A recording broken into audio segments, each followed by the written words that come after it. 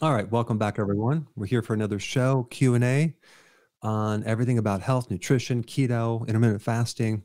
So bring your questions. Anything that I say is not meant to diagnose or replace your medical care. Just check with your professional um, physician before implementing any of the things we're going to talk about. And I'd just like to dive right in, Steve, over to you. As usual. Okay, well, we have, first of all, let's go off with Christy from Baton Rouge. She's pulling the handles of industry. She's a big deal at some grocery store chain, counting all the money. And I hope I didn't bust you with that, Christy. It's awful noisy in there. Let's see. No. Okay, there you go. No, not at all. All right, one question, 30 seconds, go. Good morning, Dr. Berg. And I just want to start out by saying thank you so very much for all of your time and all of your effort that you put into us. The main question that I have is, in doing the body type questionnaire, I tested more to the ovarian side, but I noticed, though, that my body is changing, unfortunately, into the adrenal side. But I do know that in the years past, I've had insulin resistance to deal with and things like that. I'm not as bad with it now because I have changed my eatings. But my main question is, in transitioning body types, trying to retain what I have lost a lot of my muscle tone already, unfortunately. Is there a recommended vitamin regimen? And I do use a decent bit of your products. I also use some oil-based supplements as well. And so my question is there kind of a regimen or things that I need to incorporate in a particular way to get the best results in that body transitioning type? And I'm trying to do the intermittent fasting as well as working into keto. Got it. What is your age? I am, 52 this year. Okay, well, that's exactly where menopause occurs at 52. Right. So what happens when you go through this shift? You have this backup organ called the adrenals that are backing up the ovaries because the ovaries are going into retirement right now. And they produce the same hormones. But if there is additional stress, which probably is not in your case, you're probably completely stress-free, then what happens is that the raw materials to build up those hormones go to the adrenal at the neglect of the ovaries. So now we have this imbalance, and because there's nothing left to build up the ovarian hormones. And that's when you need the estrogen for bone growth and that type of thing. And plus, cortisol in the adrenals is very destructive. It's a catabolic hormone. So what you need to do is the most important thing is to, do whatever you can to handle the stress, whatever that is, and actively and aggressively watch my videos and just, I will give you a lot of advice on that. But the raw material for not just the adrenal hormones, but the other hormones, estrogen, progesterone, testosterone, is cholesterol. So don't be afraid to consume enough butter, egg yolks, animal fats. Like, don't go low on that because that's like the raw material to make, because they're all cholesterol-based hormones. So the other supplement that might benefit you in small amounts is DHEA. That's another precursor. Okay. So that's another thing that might help you. But, supplements that are geared towards adrenal, adaptogens, desiccated adrenal, supporting the adrenal is going to be what you need to do. And I have a lot of data on like the adrenal body type. So that's kind of what you need to do right now. But getting that muscle back involves sufficient amount of quality protein, eggs being at the top of the list. Have enough of that. And also the combination of a lot of exercise to stimulate the muscles to prevent that atrophy. The walking or the HIIT? I would do a combination of both because you also need to kind of work the muscle to make it grow, or else it just doesn't grow, regardless of how much protein you have. But you want to make sure you have enough protein, and it has to be quality. And I didn't release it, but I just have a video coming up that I think you'll like that talks about protein and going beyond just consuming dietary protein, go on the exercise, what nutrition you need. I think you'll like that. just to preserve your muscles as you go, into the, advanced aging process. So you're more advanced then. You'll be Okay. Absolutely. Well, Christy, and do I need that dim estrogen or no? I don't think you need it unless you're estrogen dominant. But from what you told me, it sounds like you just need to provide what the adrenals need, so then it doesn't steal the hormones from the other parts of your body. So because it's kind of like during stress, the body allocates resources to stress at the neglect of other things. So, very good. Well, thank you so much, Christy. Got to move along, but we would love to hear back from you after you complete the transition and so on, and feel terrific for the rest of your life, etc. Why don't we kick things off with a quiz question now after that great chat with Christy? And there it is. All right. So what is the one and only wheat product that is acceptable for the ketogenic diet? I know everyone likes the bread, pasta, cereal, crackers, and things like that, but what's that one wheat product that you can consume in unlimited amounts and not ever have to worry about it? You've piqued our interest, Dr. Berg. All right. I could imagine I piqued your interest for sure, Steve, right? That's right. Do you mean Krispy Kreme donuts are back on the plate? I can't wait to hear. All right, let's see. So anyway, let's find out if there's anyone interested in the show at all. Apparently there are, and let's say hello to our viewers joining us today from UK, Canada, Mexico, Jordan, Oman, the Czech Republic, Ireland, Greece, the Netherlands, New Zealand, Poland, France, Pakistan, Norway, the Virgin Islands, Mauritius, thank you, Terry, spelling that, Chile, Germany, Sweden, Brazil, Japan, Colombia, Nepal, Israel, Austria, Trinidad and Tobago, Cuba, Iceland, welcome Cuba, Scotland, India, Ethiopia, Switzerland, Ghana, Australia, South Africa, Slovenia, Nigeria, Brunei, Mongolia, wow, Bangladesh, Eritrea, the Philippines, Uganda, Belgium, Italy, Armenia, Peru, Finland, Saudi Arabia, North Cyprus, Argentina, the United Arab Emirates, Qatar, Malaysia, Puerto Rico, what a list, the Dominican Republic, and then, of course, all across these United States of America.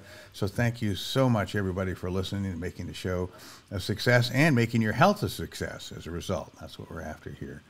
Let's see, why don't we go over to social media? And Bruce from YouTube wants to know if kombucha is good for us. You gotta be careful about kombucha because a while ago you could find it with like 2 grams of sugar, but nowadays it's like you read the label and like what's 12 grams of sugar, 16 grams of sugar. That's a lot of sugar because they make it out of sugar, and they make it out of sugar and black tea. So I think the acids in there do help the digestive system, but I think there's some better digestive fermented products. I think there are like kefir, sauerkraut, kimchi. But I will say, if let's say, for example, you have somewhat of a craving for alcohol, kombucha tea is a good alternative because it gives you the texture, it gives you the calmness, and it's kind of like a carbonated beverage that you can pretend like you're drinking a beer and create similar effects. So I think for that purpose, that would be good. Okay, very good. Let's go to the first question from this morning. A lot of times they get neglected because they all spin up past me.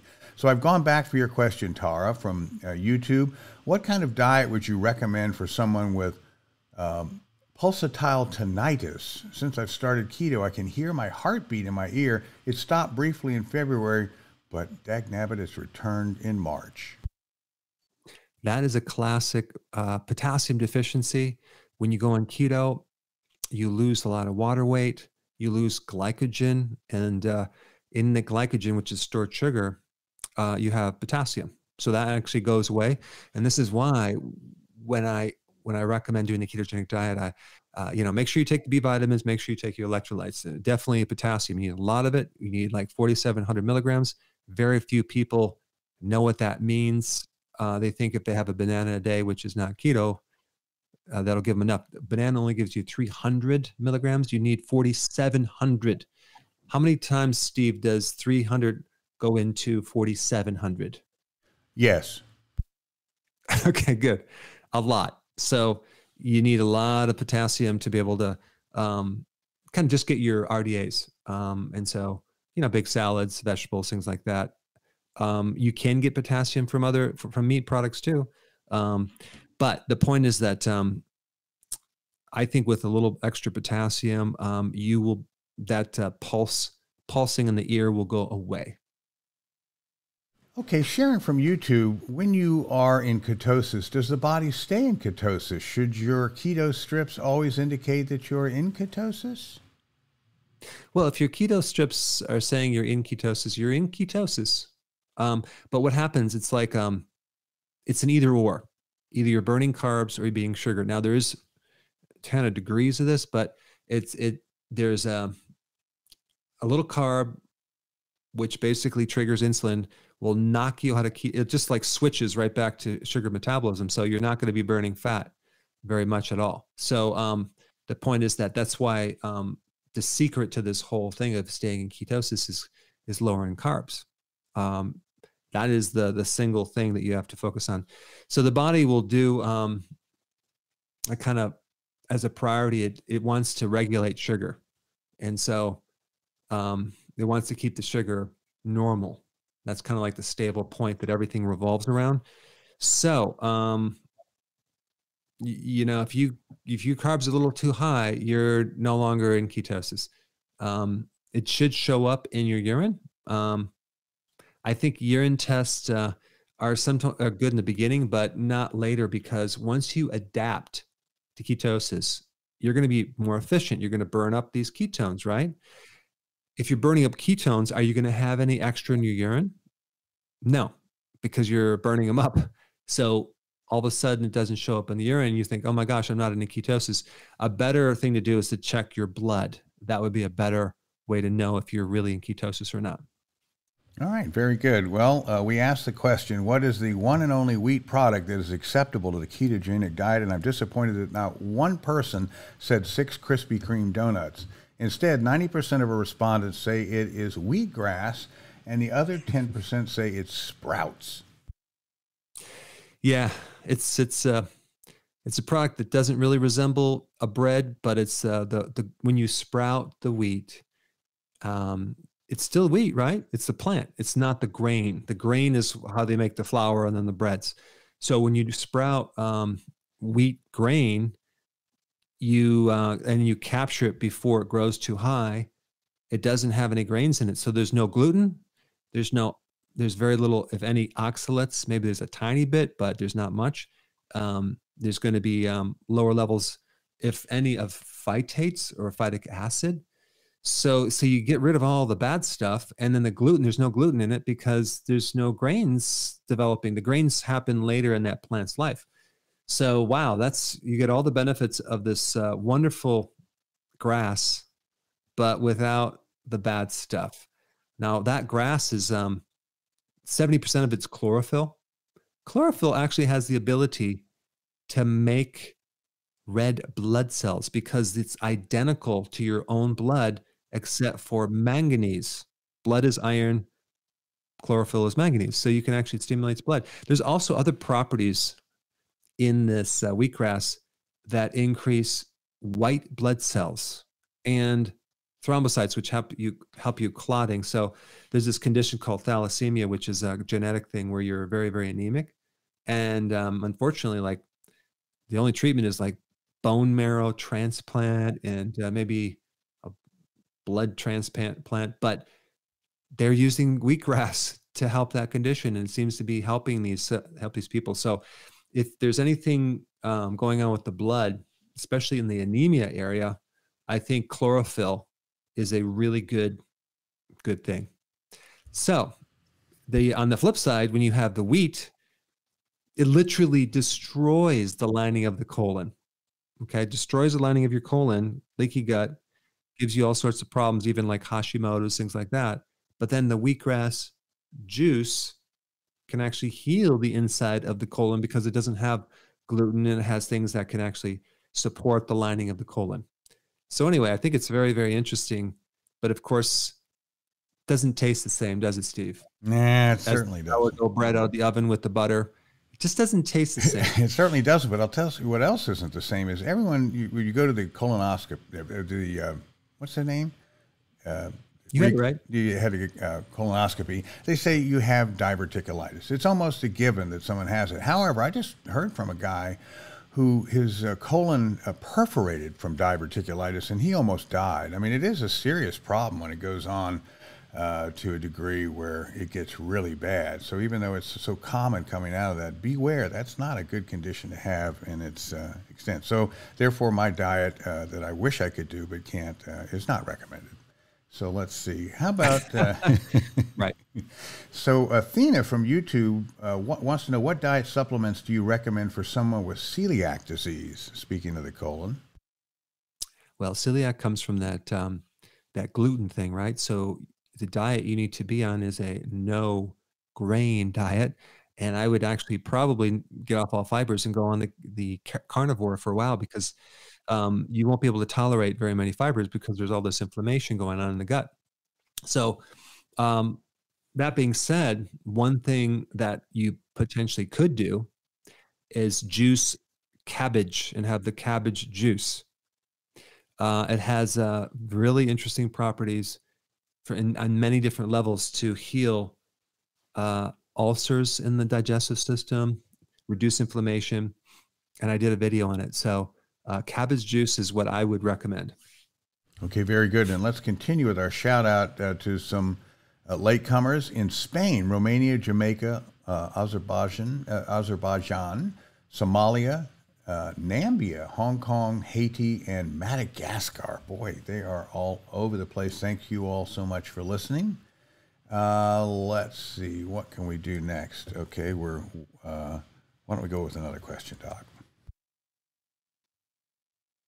All right. Which nutrient deficiency leaves you with those little white dots and lines on your nails? Like the white horizontal kind of lines. They could be kind of thicker too, but what nutrient deficiency will give you those? Okay, very good. While we're waiting for that answer, why don't we go to Carolyn from New Jersey? And oh my goodness, she just popped off. Let's try instead Samir, and he is from Toronto, your old haunt. Samir, you're on with Dr. Berg. Hello, Dr. Berg. Thank you so much for everything you do. You've really been a lifesaver. And, this is my second time on. So my question this time is a little bit more serious than... I'm sorry. Go ahead. Say that again. Sorry. Yeah. So basically my question is, my father-in-law, he had an ischemic stroke about 3 weeks ago. He's 75 years old. He doesn't have any other, he doesn't have diabetes, but he does suffer from hypertension. So after the stroke, he's been left sort of almost paralyzed on his left side of the body. So now, we've been having difficulty keeping his blood pressure under control as well. The good thing is I gave him some of your electrolytes, and apparently that had a very good effect in lowering his blood pressure for a few days. I think going forward, my question is, what's the best thing we can give him, or what's the best thing he can do to recover from this episode? So what I would do in that situation is of course, hopefully he's on the ketogenic diet, the healthy version, and doing intermittent fasting. But the other thing I would do is I would start him on tocotrienols. That will actually help the circulation in the vascular system in his brain and through the arteries. I would also recommend methylene blue, 40 drops a day in water. Probably put it with electrolytes because it doesn't taste that great. But the methylene blue is fascinating. It works deep in the brain cells and other cells in the mitochondria. They give it oxygen. In fact, it's one of the remedies that doctors recommend if you have a stroke, because this actually helps to repair the damaged cells and neurons and bypass the damaged cells and just give it oxygen. And it's like a sponge. It just kind of cleans up a lot of things that are creating problems, without giving you too many big words. I would also you know, let's see, vitamin E, which is a form of tocotrienol, methylene blue, and garlic. Garlic also anti-thrombosis, and then the ketogenic diet. That's what I would do. And also he's already taking the potassium for the blood pressure, but then vitamin D also for the blood pressure. So many people are deficient in vitamin D that that's another thing that can keep the pressure high. But vitamin D is like it's one of the best natural anti-inflammatories. So that's a really good one too. So Dr. Berg, just on the tocotrienols front, that's one thing I really wanted to give him, but there's always, I read warnings that you cannot use tocotrienols with other blood thinners. So is that an issue, or? You just have to work that out with your doctor. I can't tell you yes or no, but it does thin the blood, but it's not a synthetic thing, right? So it does thin the blood. It prevents thrombosis, but it's not going to go to the extreme, and it's also not going to create internal bleeding. But it has a lot of other effects for the inside of the vascular system to help protect against all sorts of damage. It's one of the best antioxidants for the vascular system. That's why I like it. But check with your doc to see if you could take it. But I do understand the situation. Trying to work with the doctor that will allow you to do natural things. Sometimes they just don't understand it, so you have to educate them, and hopefully they're open-minded to try new things. Thank you so much, Dr. Berg, once again. You're welcome. You're welcome. All right, thanks, Samir. And we're all pulling for I guess it was your father or father-in-law, whoever, but that's a terrible thing to have, and we hope that all is well. We'd love to hear back from him again about hopefully his great recovery. Okay, Dr. Berg, we have an astute audience as always. And quiz question number 2 asks, which nutrient deficiency leaves you with those little annoying white dots on your nails? And the audience has an answer. 65% of our respondents say it's zinc, 20% say it's calcium, 10% say it's B1, and the remaining 5% say it's vitamin C. They're all over the place, Doc. Let's reel them in. It's zinc. Zinc. If you're deficient in zinc, you have these little white specks. And what usually causes a deficiency of zinc is those refined carbs and sugar, right? Or alcohol, or even stress. But yeah, so you have those white little specks.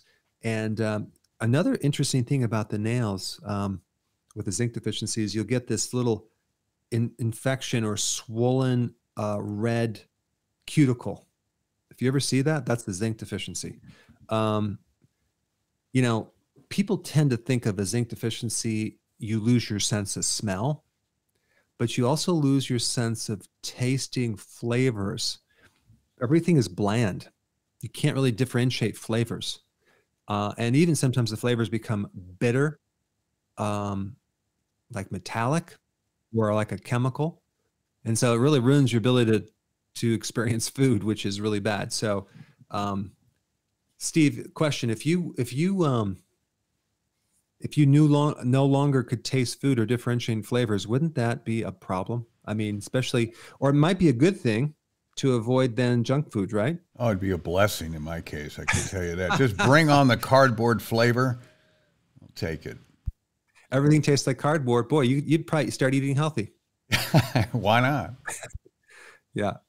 All right, let's see. Why don't we just whiz through these questions? They're so exciting. Here's a true falser. Now, by the way, 65% of the last ones were very smart. The rest of you, I'm going to give you a chance to redeem yourself because this one's 50-50. All right. True or false? It takes carbon dioxide to allow oxygen to enter your cells. That seems counterintuitive, but let's see what the audience says on that one. Okay, and let's go back to social media. I have neglected them for a few minutes. Yesenia from YouTube, why would blood pressure drop? Why would blood pressure drop all of a sudden? She doesn't give me any more detail, but is there, make anything of that? Well, maybe you stopped eating salt. I don't know. But it can also drop if you have weak adrenals too. In fact, one of the tests to determine like adrenal strength is called Ragland's test, which when you stand up quickly, or you stand up and your blood pressure goes down. It should go up, goes down, and you're like, wow, I feel really dizzy. But that's more like a temporary thing. But typically, if it's like just low blood pressure, it could be that you're not drinking enough fluids or you're not having enough salt. So you need more blood. So don't be afraid to have more sea salt. Very good. Hope that helps. Okay, let's see. Farmer John from YouTube. Dr. Berg, why does eating grapefruit the only thing that stops my GERD? There are some phytonutrients in grapefruit that are actually really good for your digestive system. And they're a bit like a kind of an antacid type thing. And so there's definitely something in there. I think you might experience the same thing in either broccoli sprouts or cabbage, because it's there's some things in there that actually help the digestive system. But I recently did a video on GERD, and that gives you a better understanding of what's behind GERD, and to correct it rather than just try to take something to mitigate the symptoms.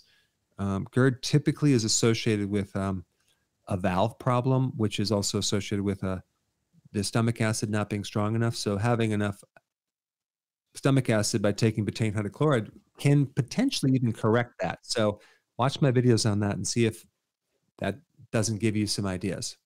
All right, very good. We're going to go back. We've had Shamali on once. She's, I think, from the UK. And Shamali, you're kind of noisy there, but go ahead with your one question, and let's hear it in 30 seconds. Stand by, and you're on with Dr. Berg. Thank you, Dr. Berg. Thank you so much for having us and making the world healthy, which is really good. I have been diagnosed with alpha-1 antitrypsin deficiency in my liver. It's about the consultant said that it's been having with me since I was born, but I found out last November last year. And also I have fatty liver. And then I was asked to get spirometry test, which came out really good, as well as the liver ultrasound, which I got the results 2 days ago, and it was looking good, but I'm not too sure about what to do, what to eat and everything. But I've been listening to a lot of videos of yours, and then I started taking some supplements from you, and I'm following the keto, and I'm doing the fasting as well, not every day, but 4 to 5 days a week. But since last month, I having a right shoulder pain every morning, but I change everything like mattress and the pillows. It won't go away. I just want to find out some about the alpha-1 antitrypsin deficiency. Thank you. Yeah, I think there's definitely some problems in the liver with fats, and so you probably are going to benefit from choline in the diet on a regular basis, which is going to help you with kind of those little ducts, drainage. They're little tubes from your liver to your gallbladder, and so drain that out a bit, and then you'll probably benefit from some bile salts as well. Okay. That will help, and then see what happens, because that just might be enough to get rid of that shoulder pain. But the shoulder pain is an indicator that you still have a problem in that area. So I had that for 12 years. But another thing you could take, just if you really wanted to go that one step further, is an additional type of bile salt called TUDCA. Okay. And you take that between meals. So you take the bile salts with meals, after the meal, and then TUDCA in between the meals, like maybe 2 and then 2 in the morning, 2 in the afternoon, and then see if that doesn't open up that duct. Okay. And then what'll happen is watch my videos on the gallbladder flushing. It's a manual, kind of a visceral massage that you can massage that area that will also help as well. Vaccine. But those are some tips that I would recommend. I'm taking the gallbladder formula about Okay, 2 days. Good. Is it good? Okay. That's good. Yeah, you're on the right track. And let's see if these additional recommendations resolve that. And yeah, it's really the liver is all about digesting fats, so we just need to tweak that a little bit. It sounds great. We'll get back with this, Shamali. We hope that is some great counsel and that you feel better. All right, let's see. Let's see if we have some answers here. Oh, we certainly do. Okay, so quiz question number 3. The audience did not ignore, and it asked, true, false. It takes CO2 to allow oxygen into your cells, and 82% of our respondents say it's true. 18% say no, it's false. It's a true statement, and this is why when you're hyperventilating, you can't get oxygen, and this is why you want to breathe in a paper bag, and all of a sudden you can breathe better. Interesting. So even high altitudes, there's a pressure involved. There's more pressure up there, and initially you have to adapt to it, but once you adapt to it, they found that people that live in high altitudes live a little longer than people that don't, because of there's definitely you get more oxygen, even though there's less air, you get more oxygen deeper into the cells due to this CO2. So what does this mean? It means that for stress, for panic attacks, for asthma, for exercise, if you can start breathing through your nose, it seems like you're restricting your air, but you're increasing your CO2 to get more O2. So CO2 is not just a waste product. It's something that's necessary to keep the blood at the right pH, that acidity level, so the oxygen can go in. This is why if you had pure oxygen therapy, there's a lot of side effects from that. Pure oxygen therapy, to get more oxygen, it won't work. It goes in the blood, but it doesn't go in your cells. Now, this also relates to cancer too, because what really happens deep inside the energy factory of the cell, which is there's oxygen involved, it becomes hypoxic. And then that apparently triggers the switch to go from a normal cell to an abnormal cell. Now, this doesn't necessarily relate to what I just said, but it's just an interesting phenomena that our bodies need CO2 just as much as oxygen. So when you slow down your breath and you equalize the inhalation with the exhalation, then you can breathe better. So especially if you're trying to go to sleep at night or you're going through stress, the breathing is something you can control. All right, very good. We lost Carolyn, but now she is back, thank goodness, from New Jersey. Let me unmute you, and if you'll unmute yourself, Carolyn, you're on with Dr. Berg. Well, my cortisol level is so high because I'm freaking out trying to get back online for the past 10 minutes. You made it. Oh, my God. Oh, my God. It's such a pleasure to meet you. I love you. I love you. Real quick, 61 years old, have Hashimoto. I have HPV. I used to be diabetic. I used to be heavier. Anyway, I'm a year in, 52 pounds lost, and sometimes I wake up in the morning and my sugar is like 89, and that freaks me out. That's one thing. In 30 seconds, I got 3 questions. Another thing is I love sunflower seeds. I'm on 2 meals a day, and I love to eat sunflower seeds, which is good for selenium, I guess, right? But anyway, I went to get my blood work done. My cholesterol is real high, and my doctors don't want to hear about keto. They don't want to hear about large buoyant particles. They could care less. They won't take me off my blood pressure medication. So I'm a little freaked out because the doctor said, you're at high risk for a stroke and heart disease.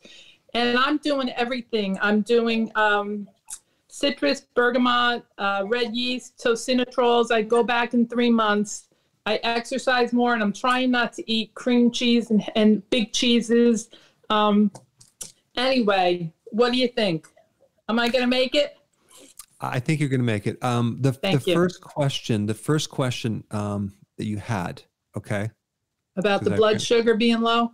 Yeah. So just realize that, like, you're concerned because that's low?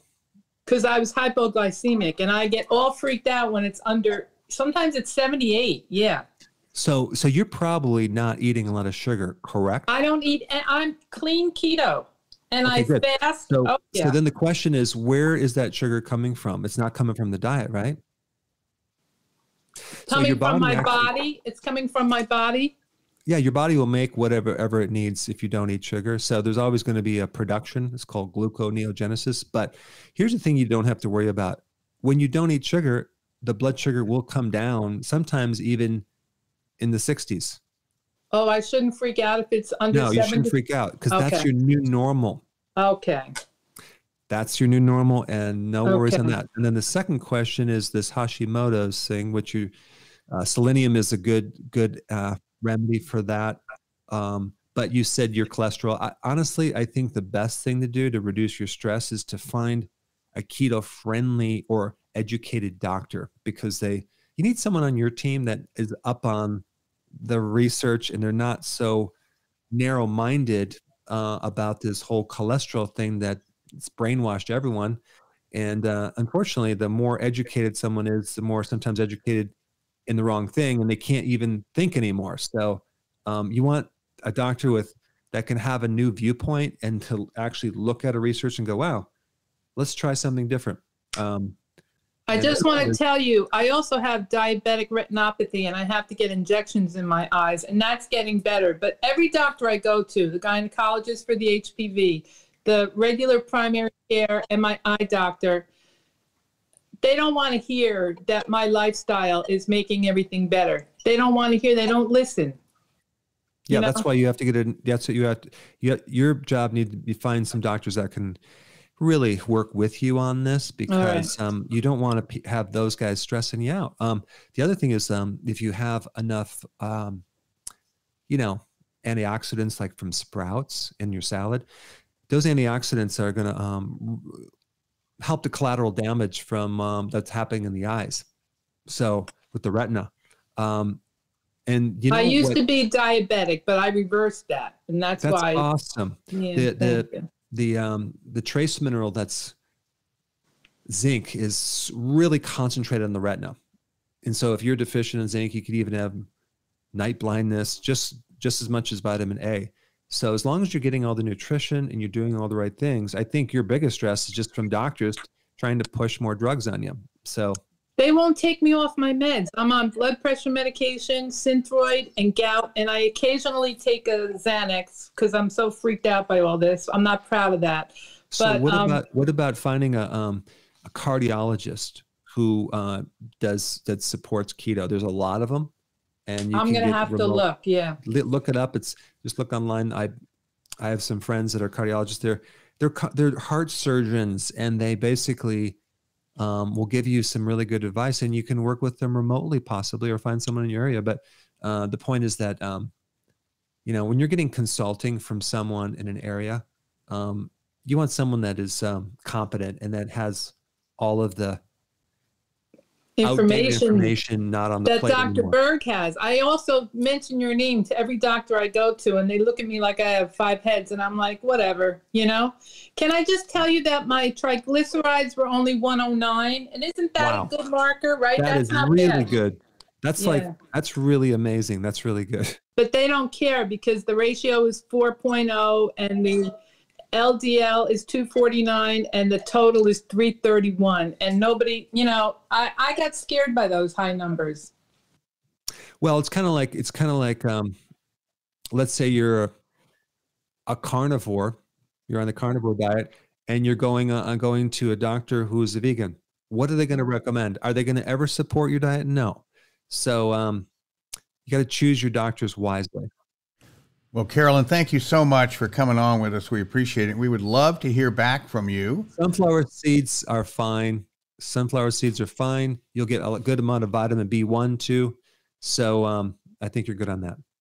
That's great. All right. Thank you so much, Carolyn. We would love to hear back from you, and we appreciate having you. Steve, you said all of the speakers were going to give one question. And so I know, but she's so entertaining. Funny, though. It doesn't matter. It's just No. there's a lot of questions people I have, know, but so. we're so charmed with her. We're glad to have had you on there. But anyway, get us back. And next time I want a description in 30 seconds because it's all going to be great news. That's terrific. All right, let's see. Let's move on to the next question. And Dr. Berg, this is not a true falser. So you audience, you're going to have to dig in. All right. So when is the worst time to drink lemon water or lemon juice? All right. Audience, climb on that. Let's see. Jolene from YouTube. My doctor told me that too much vitamin D can cause a fatty liver. Is that true? No, that's not true. No, too much vitamin D. And I would probably, what is too much? Too much would be like hundreds of thousands of IUs for months and months and months. That would be that could potentially create one problem, which is hypercalcemia, which could relate to kidney stones. But it's so rare. I mean, look at then the flip side. What are the dangers of not having enough vitamin D? Oh my goodness. Viral infections that have a high risk of creating a lot of negative effects, inflammation. I mean, there's so many bad things that are connected with the vitamin D deficiency. So when you increase it, you're concerned about a toxic effect. It's the only one. It's not a fatty liver. It's hypercalcemia. Okay, Jenna from YouTube. Why would someone have high levels of B6 when they are not supplementing it? Well, it's hidden in different foods. It's also because they put it as a synthetic, like the kind that is that can accumulate in different foods, like enriched or fortified foods. It's also in like the fortified nutritional yeast, which I don't recommend. So that's kind of where you can get it as well. And even though you're not taking a supplements and a lot of protein powders too, they put that B6. That the way that you handle that is to take a natural B6, which is it's called P5P, because the synthetic one and that one kind of competes with each other, so it ends up creating a deficiency. So you could have like way too much synthetic B6 and create a deficiency of B6. It's weird because you need the natural one. All right, very good. Let's see here. Jeff has nail fungus, poor guy. Can you recommend any dietary changes to address this? Well, you can use the topical iodine works good. Tea tree oil works good. But this tells us that your microbiome needs to be bolstered and strengthened using probiotic foods like sauerkraut or kimchi, kefir, something like that. But also garlic as a natural antibiotic can help you, and oregano oil is also good. But yeah, so there's definitely and then of course the yeast, fungus, candida love carbs. So it could mean potentially that your carbs are just too high. All right, very good. Okay, so quiz question number 4 asks, when is the worst time to drink water or lemon juice?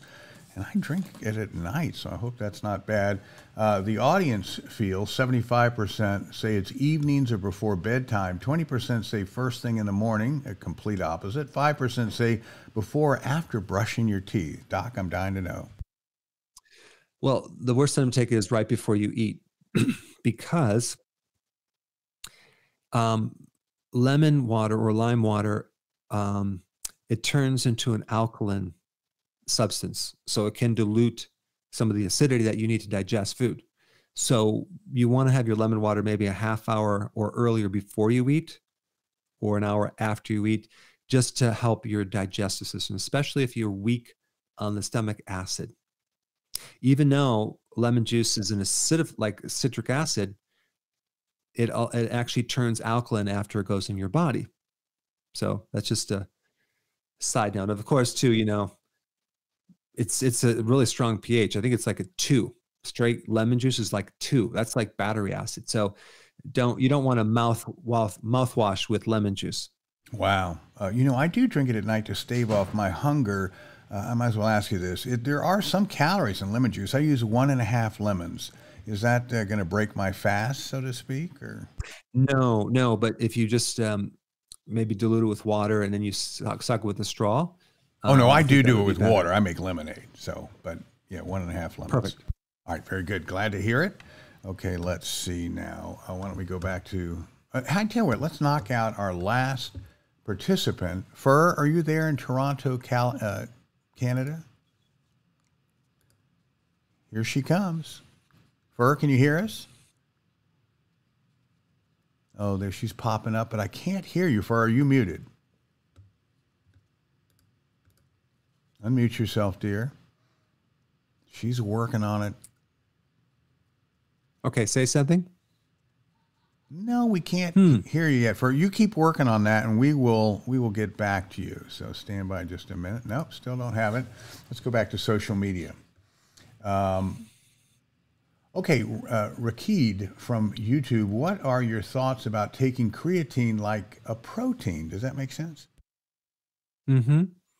I mean, people take it to actually support their muscular system, for sure. If they're lifting weights and exercising, it's helpful. I'm not against it. Try it, see if it helps you. I'm kind of neutral on that. If you get your amino acids, or you get, if you look at all the things that can stimulate muscle growth, there's a lot of things that you can take.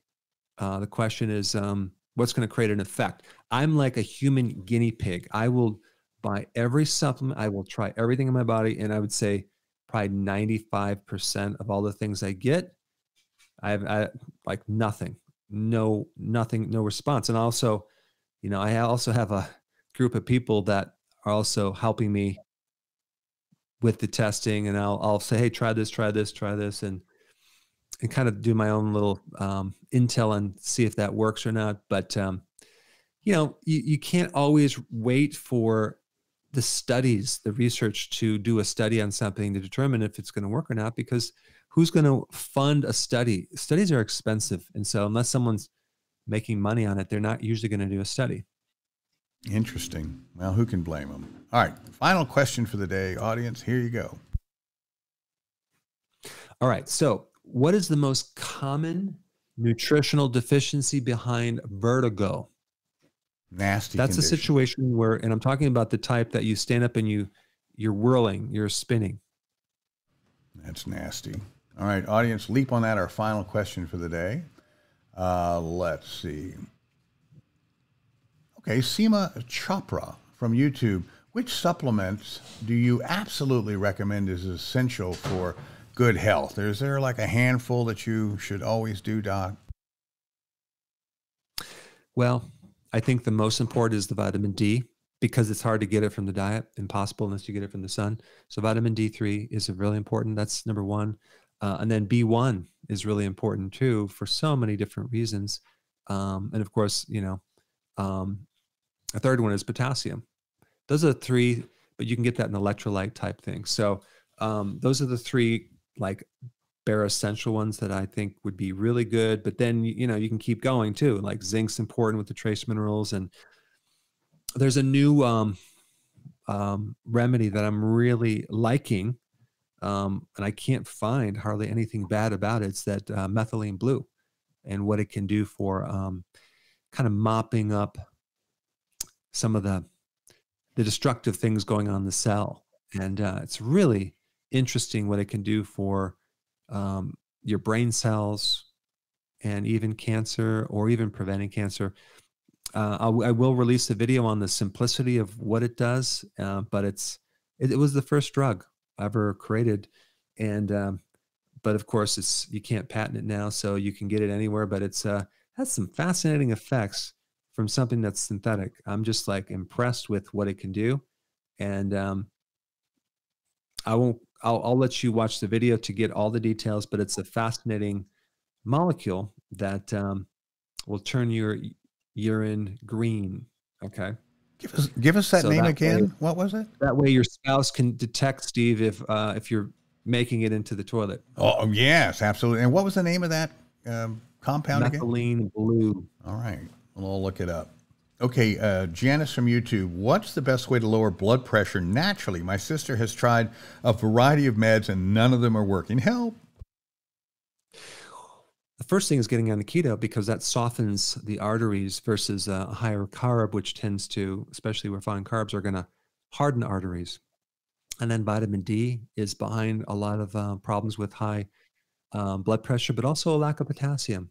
So potassium will also soften a stiffened artery and help with blood pressure. So those are the three things that are the low-hanging fruit that tend to help the majority of people. But there's other things too, which like magnesium, things like that. But I have videos on all these things. Okay, here's an interesting moniker, Too Lit. Let's see, it just jumped away from me. Oh, here we go. I'm having a lot of sugar level fluctuations while fasting. Is this normal? When you first do it, it is normal because you're adapting, right? And if your carbs aren't low enough, it'll take you longer to adapt. But in the adapting phase, you're going to be kind of like craving, hungry, and things like that. But after 3 days, like, you should be, the way that you know that it's working is you have no more appetite. Like, wow, I can go longer without being hungry, a lot longer. And you get rid of the cravings. Then it makes it really easy to do. But like, even, let me ask you, Steve, when you started to do this intermittent fasting, was it overnight, or did it take you a while to get to the point where your hunger goes away? No, it absolutely goes away. I have not eaten today, and I won't till about 3 or 4 o'clock first meal. And it's a miracle because I was addicted to it. I thought about food from the moment I woke up before, because I started eating it. So it does take a while.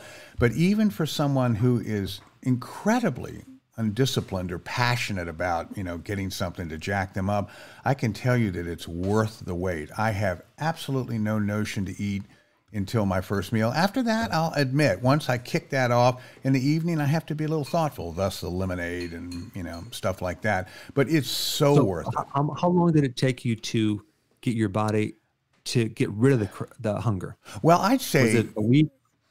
2 weeks? Maybe, but the main thing for me is psychological, to the point where I didn't even think about it. It wasn't something I have to stave off. It was probably a few months, but before that, it got easier. So yes, the initial sort of absolute sugar cravings go away rather quickly, but for you to completely be numb to it takes a while, and boy, is that a blessing.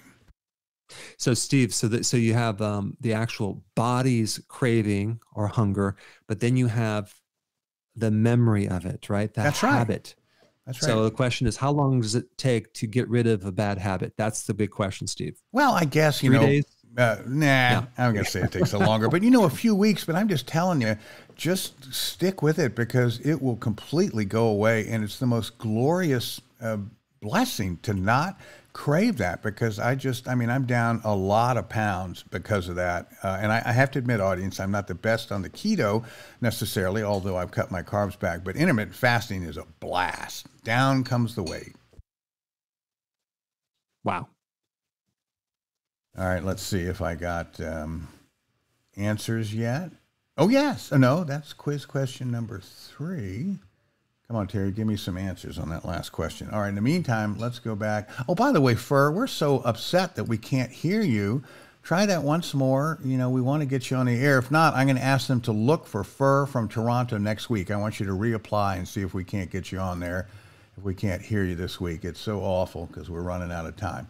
Now, let's see.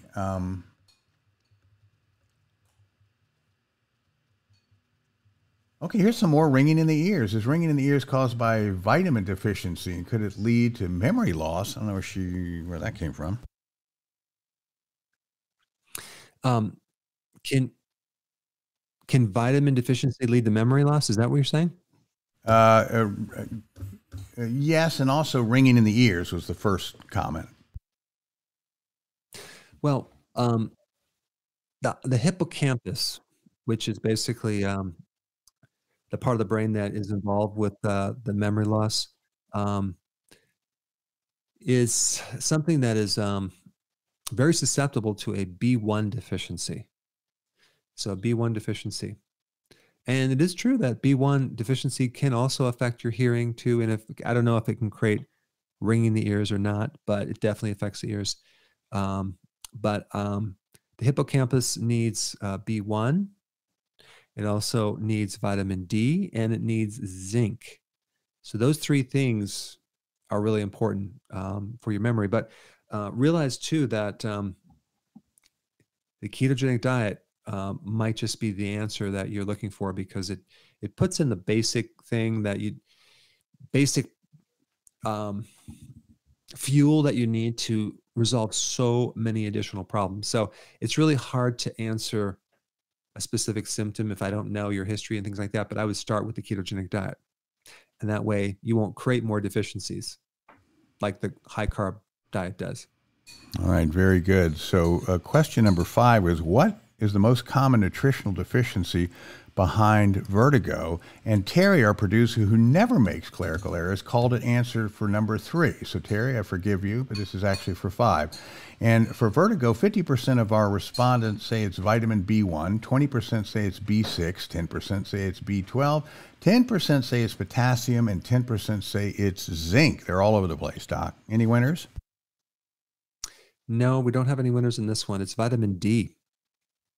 Oh. When you're deficient in vitamin D, you'll tend to develop calcium formations too, because think about this. Vitamin D is all about the absorption of calcium. And if you get this floating calcium that's in your lymph in the inner ear, and it's kind of messing with the little hairs that allow you to keep equilibrium, which is actually very common, the antidote to that is vitamin D. It'll help break it down. Of course, I'm also going to recommend K2 with that, both of them, but there's a high level of vitamin D deficiency with people with vertigo. Now, there's other causes of vertigo too, but the calcium deposit is actually very, very common. And I'll release a video on that, so you can. There's a procedure that you can do to see what ear is involved, and then hopefully even to dislodge it out of that inner canal, but ultimately to dissolve it, prevent it from coming back. The vitamin D is something I would recommend. And I have a lot of references on this topic, so that way you can read those further too to get that data. Oh my God, audience, 100% wrong. How are you going to get through the weekend with this stain on your reputation? We're going to give you a chance next Friday to redeem yourself. You've been so good, but nobody got vitamin D. Neither did I. So I'm with you, audience.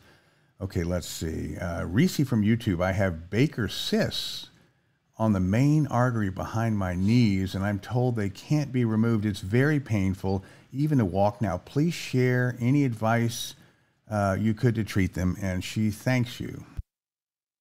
In practice, every single person coming with a Baker cyst always had higher blood glucose levels. So, and it could also be from, like, I had one person that she said that I'm on a low carb diet, and I come to find out she drinks like a bottle of wine a night. I said, "Oh, did you think that was low carb?" So yes, I would get on keto and see if that problem doesn't disappear. But apparently those Baker cysts tend to be associated with a higher blood glucose level. Okay, very good. Let's wrap up with something cool. Ladies Legacy Gin. I guess that's a type of gin, and that's what this person is calling themselves. Dr. Berg, my husband and I think you're awesome. You are direct and extremely informative. Thank you, with a number of exclamation marks. So thanks for that comment. And that's echoed throughout. I don't spend a lot of time with those because we want to answer your questions, but they're out there, and I know Dr. Berg appreciates it, as you appreciate his great counsel. Let's see. I guess we have a few seconds. We could remind people to, get your wonderful app so that they can have all these videos organized and at their fingertips. And then also we have, constantly trying to make products available internationally. Any news on that front, Dr. Berg? Well, just check down below to see if they're available. We're always trying to lower the shipping rate on some of these products. So we're always working on that actively and aggressively. So just keep checking down below, and maybe we're in your area, but I know it does take a long time to ship all this stuff. On that note, thank you for sticking around this long. I appreciate all of your wonderful comments and your questions, and hope you're liking these videos. Also, we hit that 10 million mark last week, which is amazing subscribers. So thank you for subscribing, and have a wonderful weekend. I will see you next week or tomorrow morning when I release the next video.